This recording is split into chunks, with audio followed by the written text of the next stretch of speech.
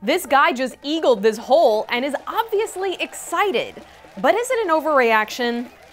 Not when you consider this. That shot came with a new car. I'm Mara Montalbano for Buzz60. We've seen it on game shows when contestants win a new car and lose their minds.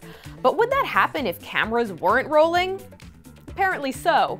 Padraig Hines made the shot from a tee so far away he couldn't even watch the ball go in. But as he gets closer and doesn't see the ball on the green, he checks the hole and then takes a victory lap. It was all captured on surveillance video at the Loughrigh Golf Club in Ireland, which was hosting a tournament that day. Any player to get a hole-in-one on the 17th gets a new car.